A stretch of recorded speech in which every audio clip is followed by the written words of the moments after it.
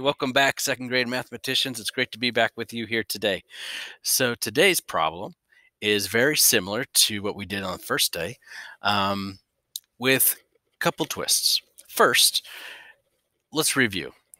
We know that when we add this plus this number right here, it's going to give us this number right here, 18. So 9 plus 7 equals 16, plus 2 equals 18. So far, so good.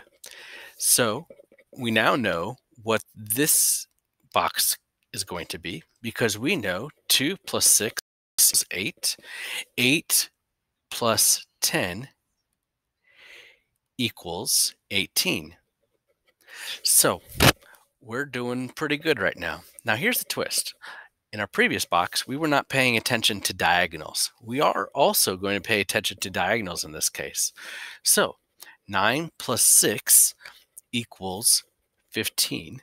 15 plus what equals 18? And the answer is 3. Okay, so now I can come over here and solve this, and I can use these numbers right here or these numbers right here. And I'm going to say 10 plus 3 is 13, and then 13 plus 5 equals 15. Okay, next step I'm going to do 9 plus something plus 5 equals 18. So I'm going to do 9 plus 5 equals 14. And then 14 plus 4 equals 18. Oh, now I have a 10 right here. I know that really well.